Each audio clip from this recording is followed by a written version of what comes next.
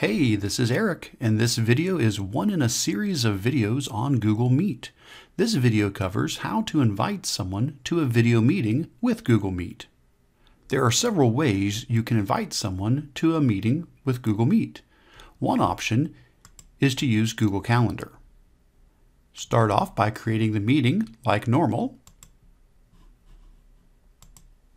filling in all the details. Be sure to click the Add Conferencing option to add the Hangouts Meet to the event. Then, over in the Guest section, fill in the names or email addresses of the people you want to invite to the Google Meet. When done, click on the Save button, and Google will send out emails to the guests with the connection information.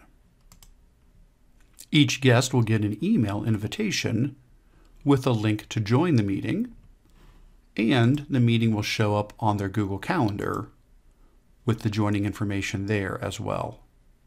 Using Google Calendar to invite somebody to a Google Meet is a useful way to do this if you have meetings that are planned ahead of time.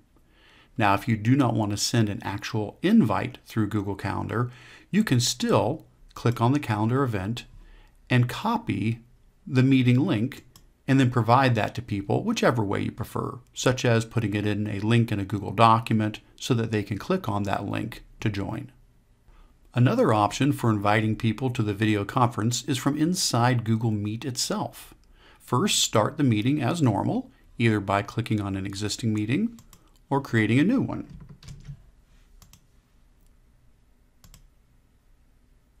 Now you can click on the People button up in the top right-hand corner and then click Add People. Here you can enter the name or email address of the folks that you want to invite to the meeting.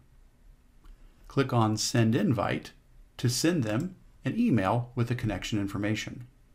If you don't want to send an email, you can also click on the meeting details down in the bottom left-hand corner and then click Copy Joining Information.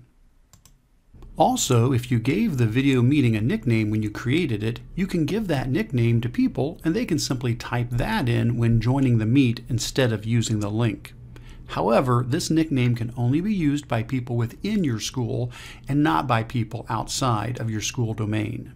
You can then paste that information into a Google Doc or into a text or whatever method you would like to send it out to someone else so that they can join your Google Meet. Another good way to share the link would be through Google Classroom. You can copy the link, and then in Google Classroom, you could post it in the stream or on your classwork page. For example, let's add it to the stream. We'll put in a description and then click the Add button and add the link in. We'll simply paste in the link we copied and add that link. We can now post this to the stream, and all the students in the class will be able to click that link to join the Google Meet. Now do keep in mind, depending upon the settings for your school, when someone does join your video call, you may need to click a button to approve them and allow them to join, especially if they're not a member of your school domain. Now, after people have joined your Hangouts Meet, you can remove someone from the call if needed.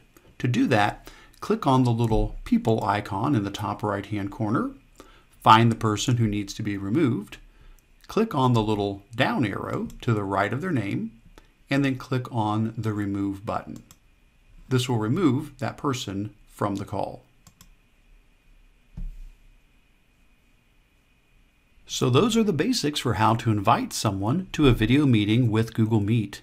Check out the other videos in this series for more training on how to use Google Meet. The full list can be found at www.controlaltachieve.com/meetvideos.